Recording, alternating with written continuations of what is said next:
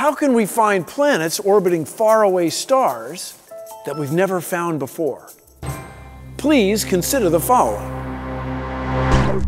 Consider the following. Let's say this is a distant star, and this is a big old planet. They're fantastically far away, but there's gravity pulling on each other, pulling. And since it's in orbit, the planet and the sun start to wobble. But how do you see that wobble? We need a bigger telescope, a much bigger telescope. You need a big telescope, like these, on a mountaintop in Hawaii.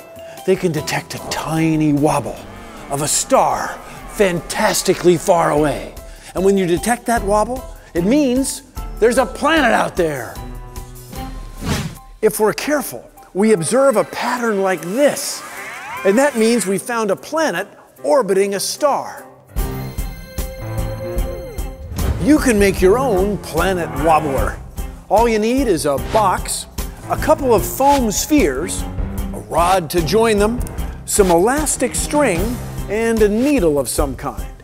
Here's one I prepared earlier.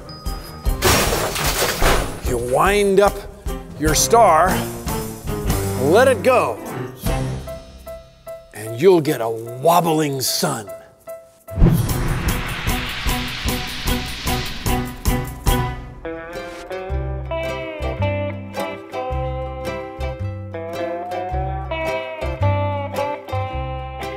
Thank you for joining me on Consider the Following.